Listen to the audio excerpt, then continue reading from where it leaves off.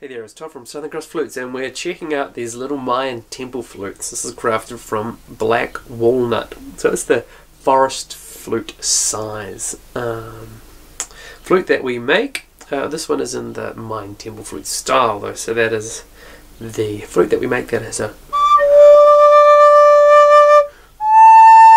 fifth part there. This one here is set up playing on the left and the right down, or of course we can be playing with the right hand down and the left hand up, so it just depends on your playing style. On the right side we've got the key of D minor, and on the left A minor, so we can play them independently.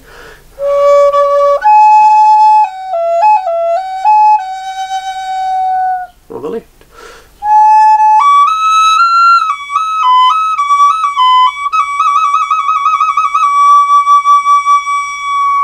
And the beauty of the Mayan Temple Flute is being able to weave in and out from the left to the right and playing both together. Let's have a listen.